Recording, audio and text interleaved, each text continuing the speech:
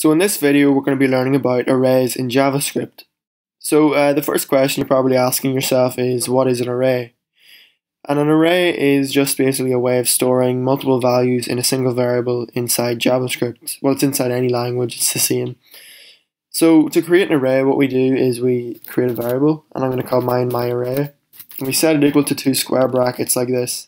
So normally you would say var, I don't know, name equals Francis, and you would set it equal to a string which is delimited by 2 double quotes.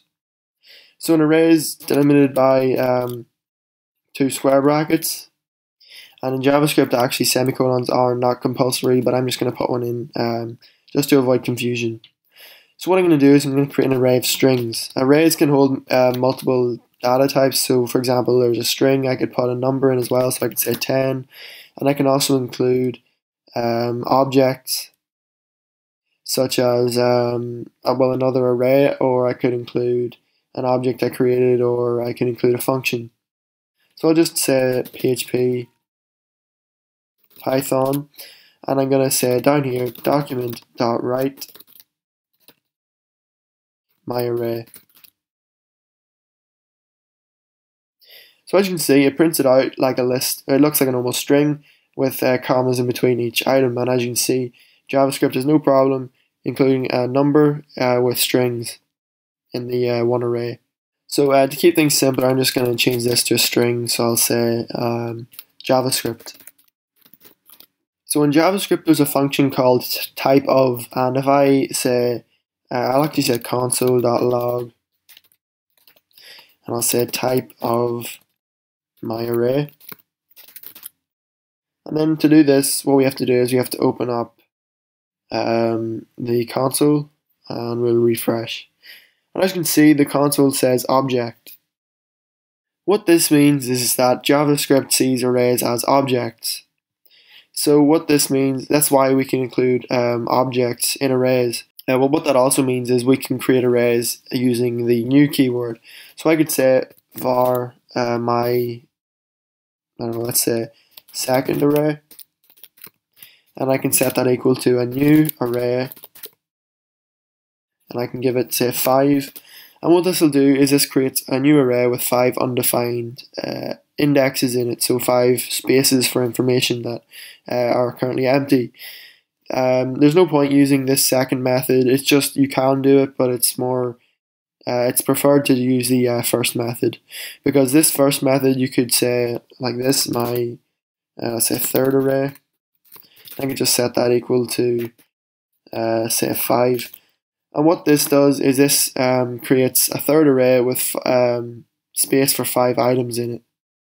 So the difference between using the new array keyword and just, putting in 2 square brackets and the number is, the number tells JavaScript how many items the array can hold, but what the new array keyword and the function does is it creates a new array with 5 items in it. So this uses more memory straight away.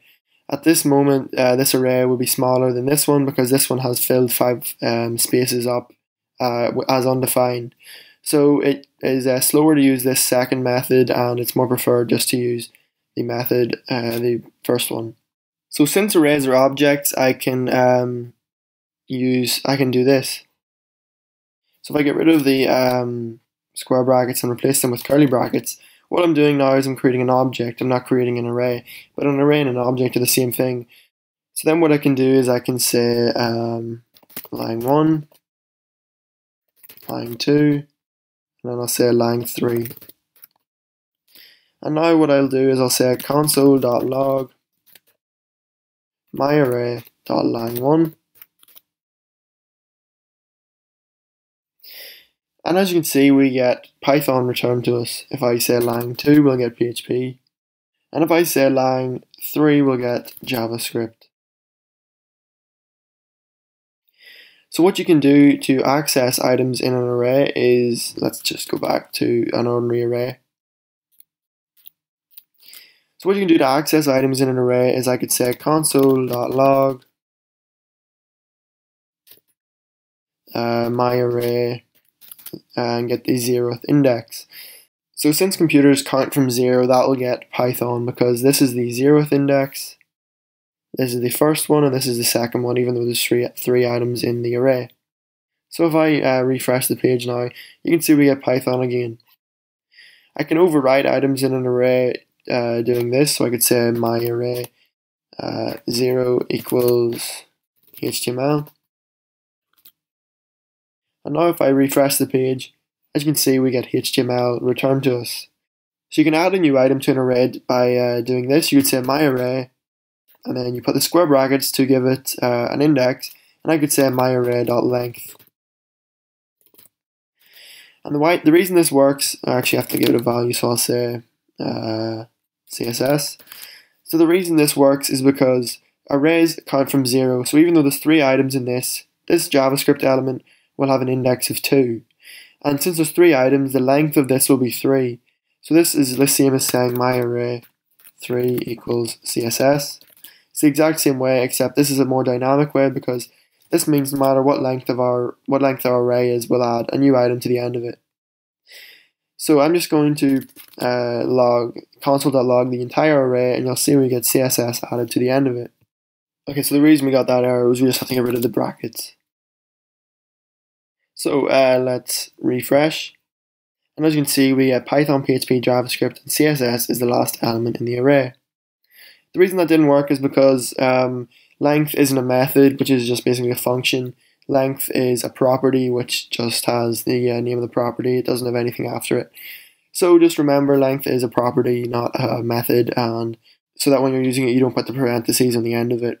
So I'm going to add another item to the array. I'm going to get rid of this, and I'm just going to add an array inside of an array. So as you can see, you'll find out now I can add an array to an array by just creating another array up here. Say var, just call it A.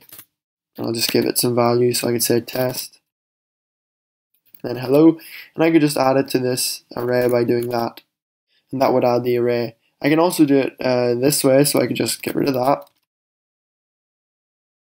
and in here I'll just paste in here the new array, and if I console.log that now, you can see we have another array, and if I open this up, you can see inside we have an array inside an array. So that's been a short introduction to arrays in JavaScript. Don't forget to like, comment, favorite, and subscribe.